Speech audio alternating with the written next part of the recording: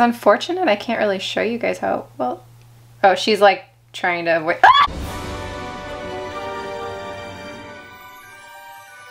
Hi everyone, welcome back to my channel. So today we are going to be doing a gummy worm feeding video.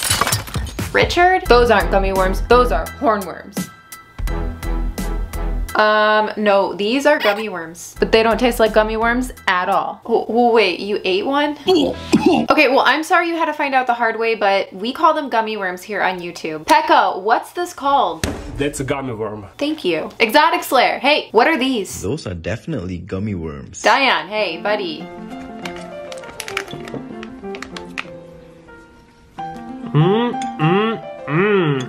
Delicious. What? They're gummy worms. Oh, okay, thank you. Well, you are all wrong. Oh, we're the ones that are wrong? Seriously? Let's ask an actual scientist. Martin, what do you call these? That's a Manduca sexta, or just gummy worm, aka the tobacco hornworm. Now when it comes to nutrition values, the gummy worms are at 85% water, 9% protein. Okay, Martin, thank you. We get it, you're smart. Look, Richard, you can call them whatever you want, but it's been decided they're called gummy worms now. Who decided that? PetTube has decided they're gummy worms. That's it. That's it. I'm leaving. Okay. I'm okay. Leaving. Go back to your own channel. That's fine. I'm going back to my channel. Yeah. Nice shirt, by the way. Thanks. I have an affiliate code. It's Cat10. I use that code too. All right, buddy. Yep. That was weird. So we have tarantulas to feed some gummy worms too. Before we do that though, I did want to announce that the Tarantula Collective and I will be with Tarantula Cribs at the NARBC St. Louis Reptile Expo November 13th and 14th. So if you want to meet us and debate if they're gummy worms or hornworms with us in person, then come see us and it would be great to see you guys again. So yeah, okay. Anyway, let's just feed my tarantulas now, okay? So let's go ahead and start off with my Grammostola that I just recently rehoused. Probably should water those plants. Just give this one a nice little water. Oops, sorry. Oh, where do you think you're going? No, no, no, no, no, no, no, no, no, no, no, no, no, no. Come on. You are going the wrong way, my friend. Somehow this is Richard's fault. Okay. Stay. Just like instantly run away. No! I guess we don't like water, huh? There you go. Oh, I think we want it. Awesome. All right, cool. So we got one down. Let's keep it moving. All right, this one's a little bit smaller, but oh, very bolty. We've kind of actually made a little hideout right there. Some of these worms are pretty small, so I think it will take it.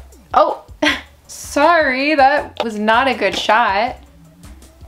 But there it is.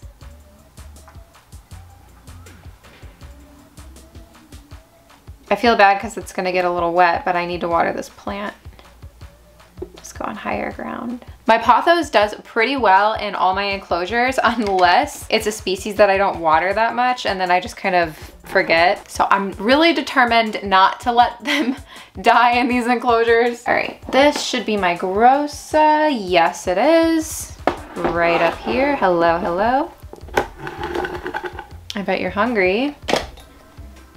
All right, don't let us down. I realized that I forgot to say in my last video that this one is actually molting male. So I do believe that my Grossa is a male, which is a little disappointing since it's such a difficult species to get a hold of, but I'm still really appreciative that I actually have it. And Grammostola grow extremely slowly, so it's not like our time with him is limited. I feel like we've got years and years and years ahead of us before he even is close to maturing. So that's a good thing about Grammostola. They just last forever. Okay, so we're gonna try to feed my Aphonopelma hensi female. This girl is about 5 or 6 years old now. She's a captive bred female. She's out, so I do think that she's hungry. Normally she's hiding. We will just drop her in a little treat and see what happens.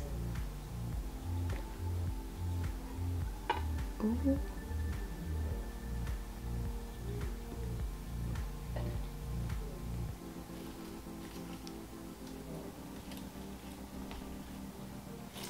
Girl, you're supposed to eat it, not strike at it. All right, I'm just gonna leave that in the enclosure with her because, yeah, she's feeling feisty today. A little water. All right, girl, you do what you gotta do. Another Aphonopelma. I've got a couple today. This one is a lesser seen, lesser known, the Aphonopelma Stradarchi. I don't remember. It's an all black Aphonopelma though. And this one is very reclusive. But I would like to try to get her on camera today, and her appetite is typically pretty good, so we can try. That's all right. I do think that she will eat it later. In the meantime, I will just give her a little bit of water. It's unfortunate I can't really show you guys how well. Oh, she's like trying to avoid. I did not think that through. She's pretty feisty, but yeah, I forgot the water going in there would probably spook her to come out. Very gorgeous. Hello. You want a worm?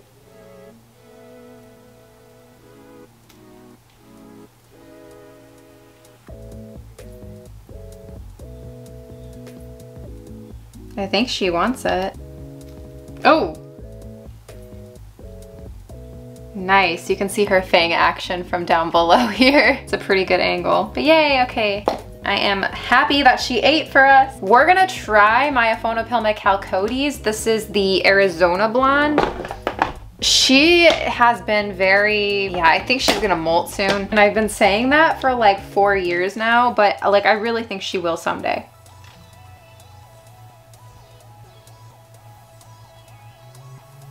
I'm glad she seems interested in food. Since that hornworm is a little small, I'll go ahead and drop another. Oh, I accidentally dropped 3. Can I take one? I think I just kind of like got a little 2 in her face, you know, by dropping 3. So I do think she is gonna eat. I just don't think she is going to do it at the moment. All right, I gave her water too. Okay, let's try to feed my Carabina versicolor if she'll allow it. I'm just gonna hold the camera right here. I know it would be really cool if we could catch her eating. Maybe if I just come in from there.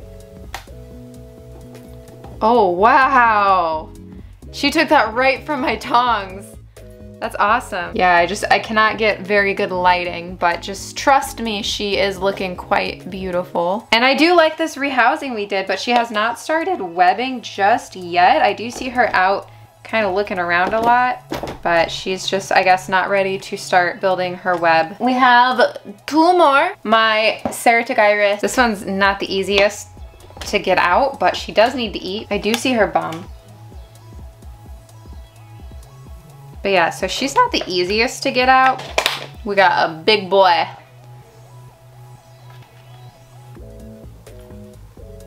Oh yeah. Nice. Good for you. We have my Aphonopelma Samani. Oh. I don't have room.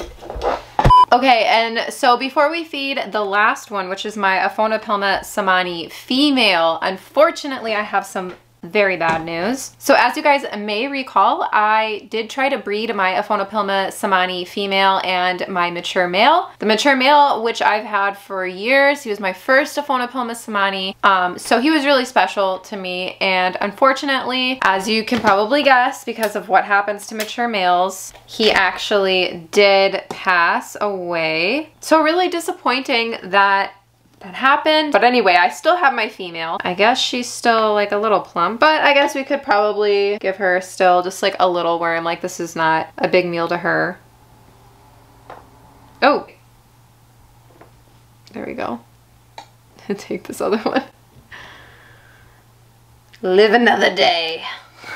But yeah, all right, so yeah, there she is. And yeah, so I think that's everybody that I brought out to feed today. It is. I did want to put some bloopers in at the end of this video. Normally I show my Patreon pet pics, but I think we're gonna end today's video with some bloopers from the creators who sent me their clips for this video. Anyway, like this video if you enjoyed, subscribe if you're not, and you won't be. Don't Don't forget I have an Instagram that is probably way too much. It's at Tarantula.Kat. You can go follow me there. I also have a Patreon, podcast, and a Teespring. It is all linked down below. Yes. Oh my god, there's a chipmunk and a squirrel that just chased each other. It was so cute.